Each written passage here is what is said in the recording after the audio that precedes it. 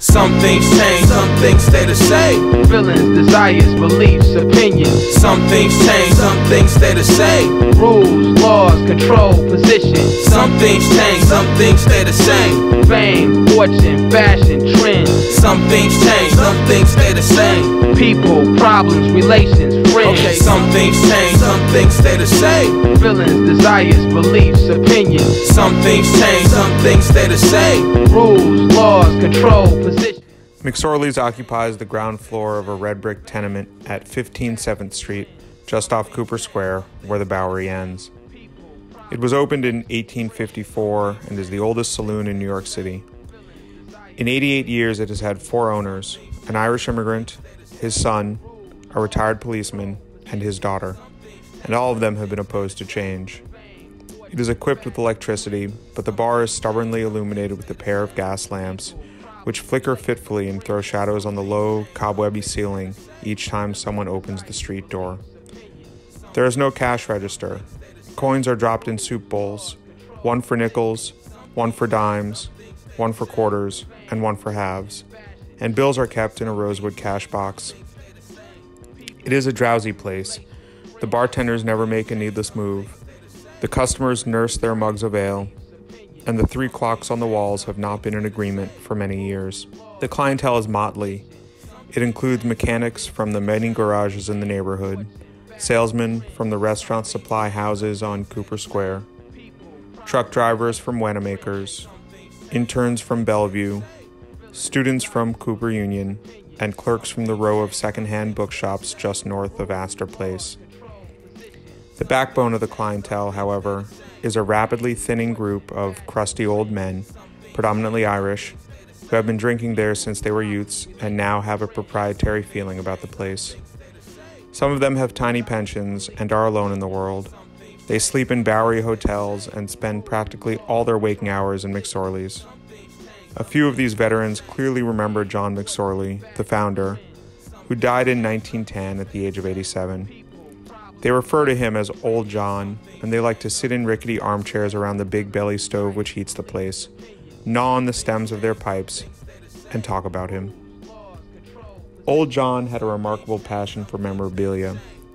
For years he saved the wishbones of Thanksgiving and Christmas turkeys and strung them on a rod connecting the pair of gas lamps over the bar. The dusty bones are invariably the first thing a new customer gets inquisitive about.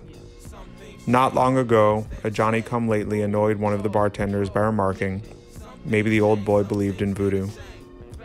Old John decorated the partition between barroom and backroom with banquet menus, autographs, starfish shells, theater programs, political posters, and worn-down shoes taken off the hoofs of various race and brewery horses. Above the entrance of the back room, he hung a shillelagh and a sign, "Be good or be gone." On one wall of the barroom, he placed portraits of horses, steamboats, Tammany bosses, jockeys, actors, singers, and statesmen.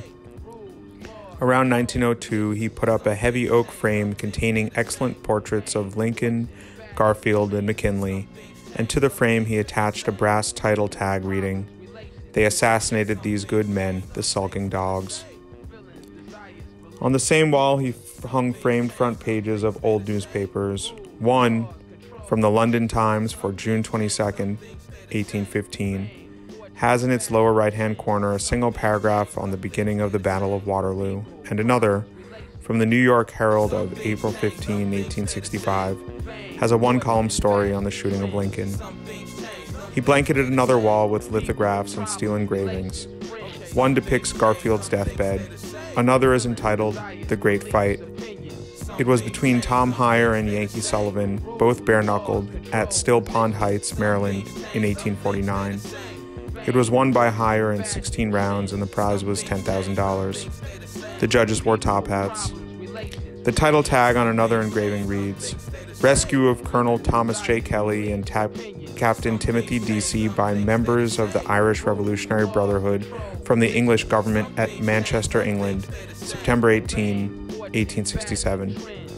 A copy of the Emancipation Proclamation is on this wall, so, inevitably, is a facsimile of Lincoln's saloon license. An engraving of Washington and his generals hangs next to an engraving of a session of the Great Parliament of Ireland. Eventually, Old John covered practically every square inch of wall space between wainscot and ceiling with pictures and souvenirs. They are still in good condition, although spiders have strung webs across many of them. New customers get up on chairs and spend hours studying them. Some things change, some things stay the same. Hello and welcome back to another episode of NYC Foodways, your weekly food and culture discussion from the cultural capital of the world. My name is John, and this week's episode is dedicated to the one-man army, General Subliminal, who so clearly demonstrates that the butterfly was a caterpillar back in the day. Today we're reading the Joseph Mitchell piece titled The Old House at Home, also known as McSorley's Wonderful Saloon. Originally published in The New Yorker in 1940, The Old House at Home is a love letter penned to the legendary New York City drinking establishment, McSorley's Old Ale House on East 7th Street. McSorley's is a remarkable place for a number of reasons, primarily its age.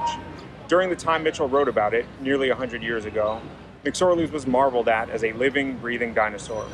Considering the ludicrous speed at which our great economic time wheel spins, today McSorley's should be considered a still modulating primordial ooze-era protozoa. To say that McSorley's is set in its ways is to say that the Titanic was a disaster. It refused service to women until 1970, when the city passed an ordinance banning discrimination against women in public places. In 2021, it sports no ATM, no TV, no music, is cash only. There are few windows, the service is, well, not exactly rapid, and sawdust inexplicably coats the floor. The only drinks available are your choice of light or dark McSorley's ale. The unique smell Mitchell beautifully describes is still very much present. The smell of a place well aged, of time compounded, with a thick patina of history. Most critically, McSorley's carries what I would hazard to say is the same feeling it did during the era Mitchell wrote about. The feeling that it has been there forever, which, by New York City standards, it has. When I first started going to McSorley's almost 2 decades ago, the bartenders had the then strange habit of wearing the flimsiest plastic aprons available, which gave them a bizarre, almost comedic energy. This energy was immediately offset by the fact that they were unfriendly to the point of intimidation, which at the time I found odd, but now look back on as endearing. As Mitchell so eloquently describes in the article, McSorley's as a business was, from its inception, largely an extension of Old John, its initial owner. Distrustful of most, difficult to deal with, loved by a diverse group, unwilling to change, and totally unique in presentation. As Mitchell recounts, the first 4 proprietors were so set on not changing things, they seemed to be waging a pitched battle against time itself. And, to a remarkable degree, they won that battle. Now back to the common era. Not a week goes by without lamentable news regarding a storied NYC business going under. Without a doubt, enough of those beloved spots have been lost to fill 10 dry, ponderous YouTube channels, and NYC Foodways will indeed be returning to some notable losses at a later date. But the New York City dweller's default mindset of perpetual mourning, though comfortable in its own way, is extremely self-limiting. I find it far more constructive and internally rewarding to celebrate the extant old-school places we love to the greatest degree possible, as we must acknowledge that at some point they too will be gone. A key lesson from all of this is to not take any beloved establishment or institution for granted, be they historic or modern, as very few will have the durability to become another McSorley's. Haters will say that McSorley's is a tourist trap with big French Quarter energy, and admittedly, nearly all of the patrons I encountered on a recent visit were from out of town. But you can still get 2 mugs of beer for less than the cost of a pint at most East Village bars. A decent lunch can still be had for $10 or less, and as a brief aside, Mitchell describes McSorley's food as plain, cheap, and well cooked, the best possible descriptors. There's still sawdust on the floor, and the sad truth is, at some indeterminate point in the future, there will be no McSorley's in operation. We owe it to the greater good to enjoy it while we can. McSorley's, like much of New York, contains multitudes. It is a living museum, a piece of tapestry woven into the neighborhood, a legitimate drinking and eating place, a mecca for visitors, and absolutely one of my favorite places in the city. Joseph Mitchell adored McSorley's, and for good reason. In a city perpetually in churn, it held the line, and in doing so, fermented a culture all its own. And this, to me, is where we find the crux of the narrative. What do we develop when we hold fast to tradition, when we are successful in resisting change? Why is it important to preserve what came before us? And in a city always on the hunt for the next best thing, what is there for those of us who believe that what has been here longest is, by default, the best? New York City may be vanishing, but it is not yet vanished. We owe it to ourselves and to each other to hew to the parts of the city we care about, as nothing lasts forever. Thanks for watching, and we'll see you next week for another episode of NYC Foodways. Peace.